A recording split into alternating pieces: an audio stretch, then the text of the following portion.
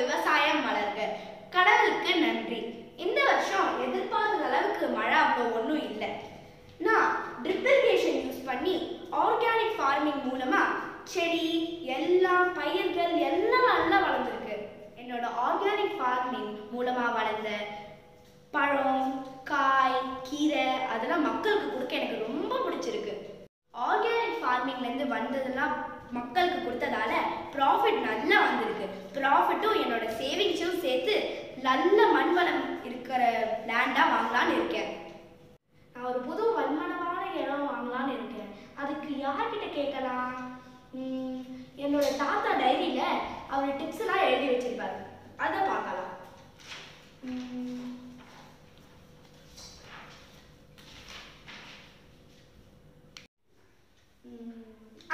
கண்டுபிடிச்சிட்டேன்.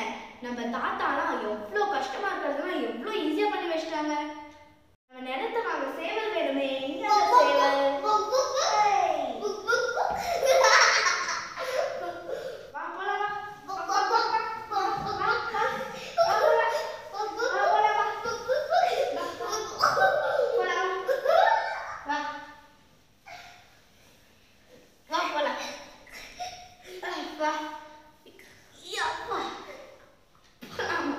சேவல், நீதான் சொல்லணும் அந்த நிலம் நல்லதா இல்லையா?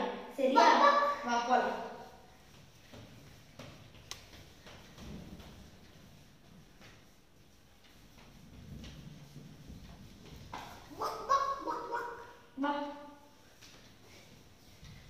அப்பாடி வந்தாச்சு.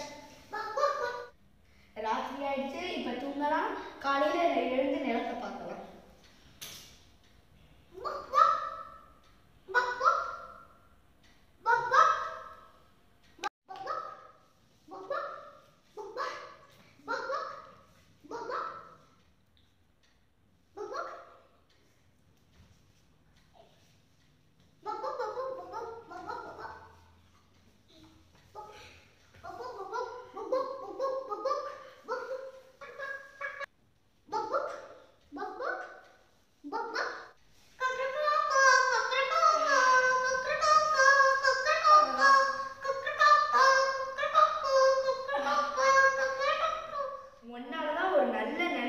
வாங்கலாம் டிசைட் பண்ண முடிஞ்சது. நன்றி சேவலை.